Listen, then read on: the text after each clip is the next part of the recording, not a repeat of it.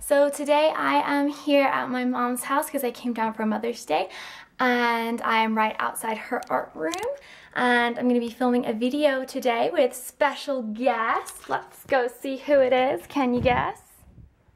Hi! It's my mom! Hello, Mom! Hi, YouTubers! Today we're going to be reviewing an assortment of sketchbooks because you all asked for a sketchbook review. Hi, guys!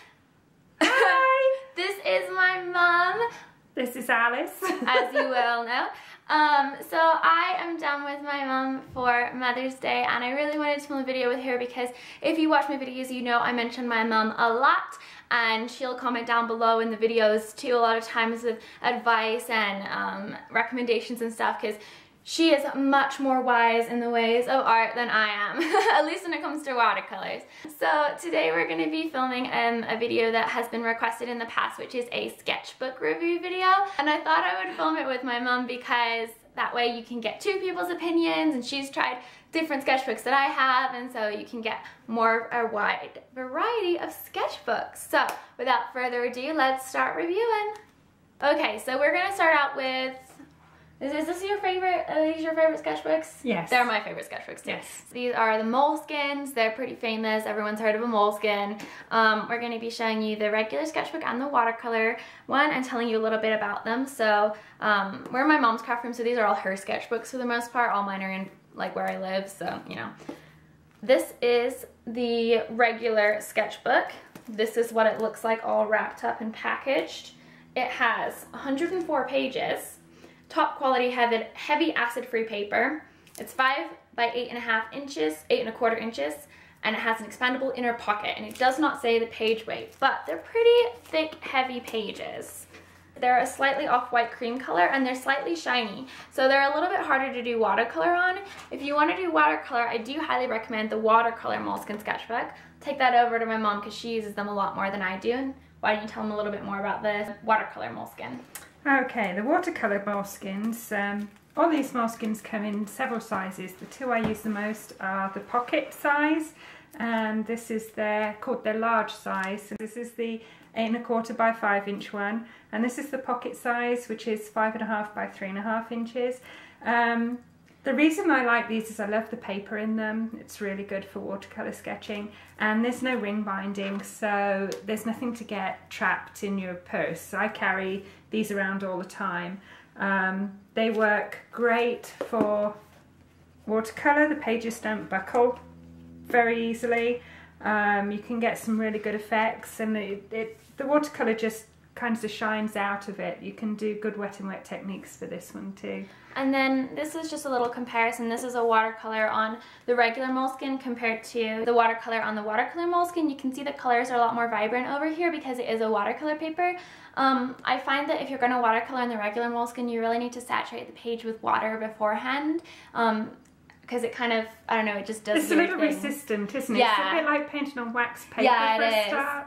And then when you get going, when it gets damp, then it's fine. Then it's okay. Yeah, but they are really, really great for pen sketching and pencil sketching, colored pencil, all of that. These guys are great for that, but for watercolor, I would definitely recommend these.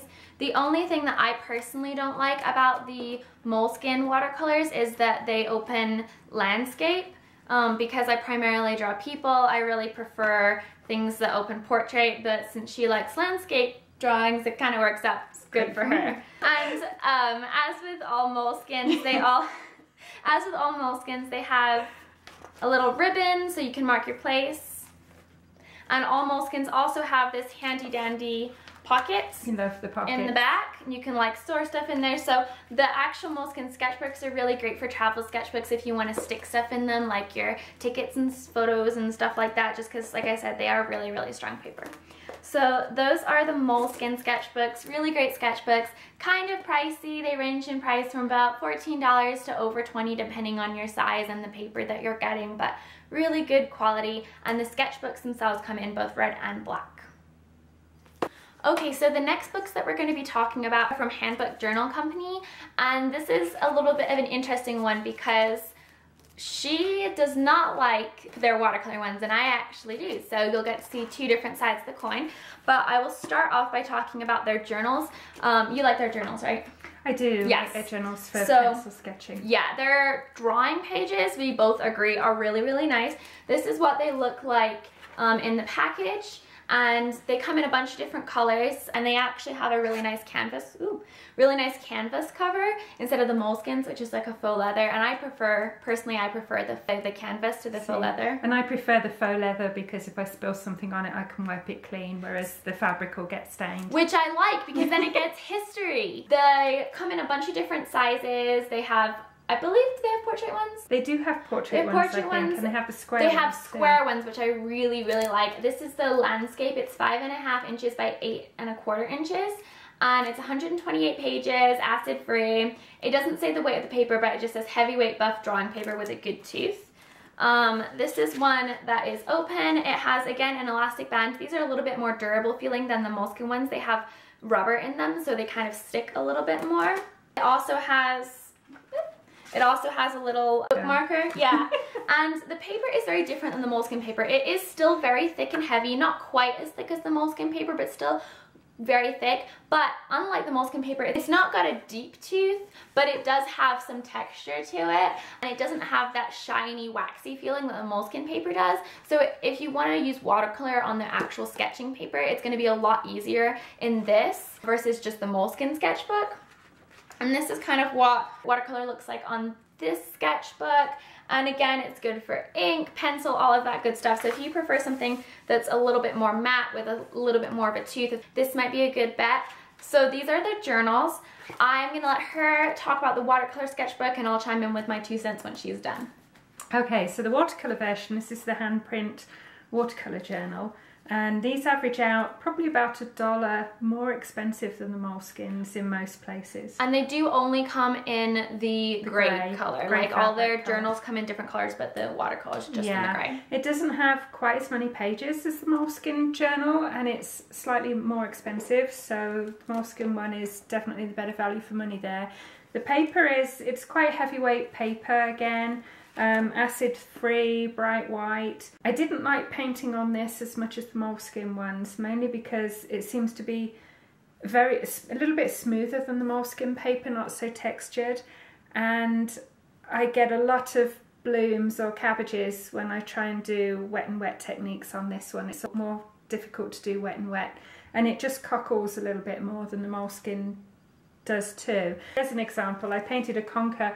You see how uneven this was? I actually dropped some water in it deliberately because I was trying to get a smooth wash and I just couldn't on this paper, so then I had to deliberately texture it to cover it up, but you get a lot of runbacks on this paper. But for little like general sketches, if you're not, I use a lot of wet and wet techniques, so, but if you just do little pen and ink sketches, it's absolutely fine. For that, not too bad at all. Yeah, so it sounds like if you're a bit more of a detailed sketcher, you may like this a little bit more as it has less of a tooth, so it's going to be easier with your pen. And so if you tend to prefer smoother watercolor papers, this might be a good one for you over the moleskin. I do like these. I agree with my mom that the watercolor paper isn't quite as high quality as the moleskin ones, but I do really like it. I feel like I can put more stuff in it, if that makes sense. The moleskin watercolor paper feels so very watercolory that I'm afraid to do anything on it that's not watercolor, whereas this feels more like a combination between drawing paper and watercolor paper, so I feel like it's really good for a mixed media.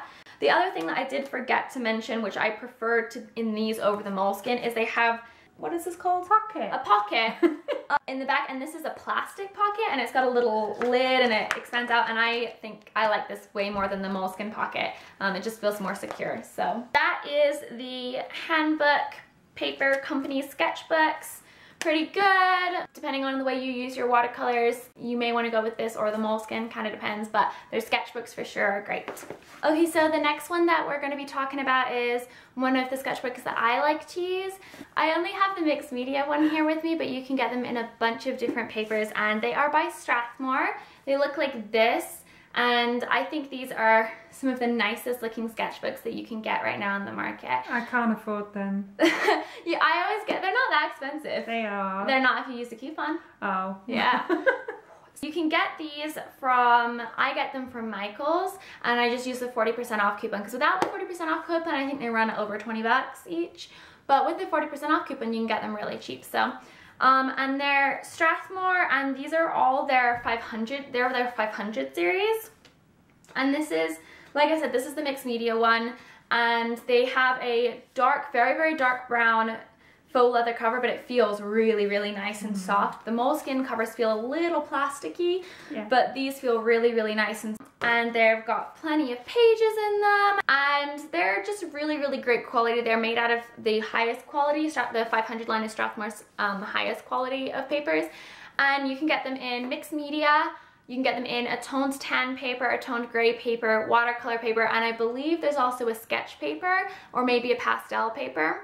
I love them. They just, they're just really, really nice. For the watercolor paper, I don't know if I talked about Strathmore watercolor paper in my paper video. I may have. You did. This is their 400 series, and so this has got their 500 series watercolor paper in, so it's one step above, but they're really, really good quality. I mean, their 400 series is like their artist quality, and it's great itself. So, you know, this is a cold press, and it's pretty, you know, pretty heavy weight. It's got a good tooth to it, not too much, not too little, and they just hold up really, really well. And so if you want a watercolor journal with really high quality watercolor paper in it, I would highly recommend taking a look at the Strathmore ones, but make sure you use those coupons that Michaels and Hobby Lobby always have, because that's the best way to get them at a good price. Thumbs up for these guys, I like them a lot. There is one other sketchbook that I use that she hasn't really tried, and I don't have it with me unfortunately, but they are called the Cachet Earthbound sketchbooks, and the specific one I'm talking about is the one that you can find at Barnes & Noble, and at Barnes & Noble it's called Sketchbook Craft, because Cachet does have a couple other earthbound sketchbooks, and the one that I get is spiral bound, and it has brown craft paper inside. And I just want to mention it because I love those sketchbooks. I found them out because Will Terrell uses them over on his channel. So if you want to see what they look like and kind of see someone drawing on them, please, I would definitely go check out his channel. He's an amazing artist and super inspirational, and yeah, he's awesome. But they are relatively cheap. The 5x7 is $8.95. They also have a 7x10. I can't remember exactly how much it is, but I want to say it's maybe around $13.